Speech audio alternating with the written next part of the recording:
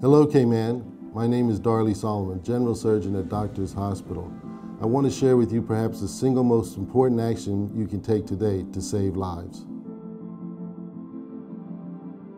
We must separate the elderly from young people. This virus is deadly to the elderly, while young people might not even show signs of having the virus. That could mean that a simple hug from a loved one could put grandmom or granddad at risk and could be a lethal one. In those infected with coronavirus, the death rate of those over 70 years old is actually 50 to 100 times greater than the death rate for those under 30 years of age. So how do we look after our elderly?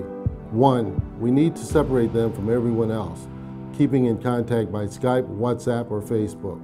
2, we need to ensure they have food and necessities, but we need to deliver those to doorsteps in boxes that have been wiped clean, ideally with disinfectant wipes. And 3, we mustn't go inside or hug them or get too close, 6 feet or more away at all times. The faster we do this, and the better we are at it, the faster we can return to normal by containing the virus. To start, it's a few weeks. If we do really well, maybe not much longer. If we fail at this, we're going to lose loved ones.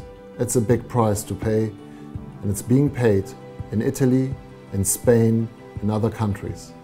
We do not want this here.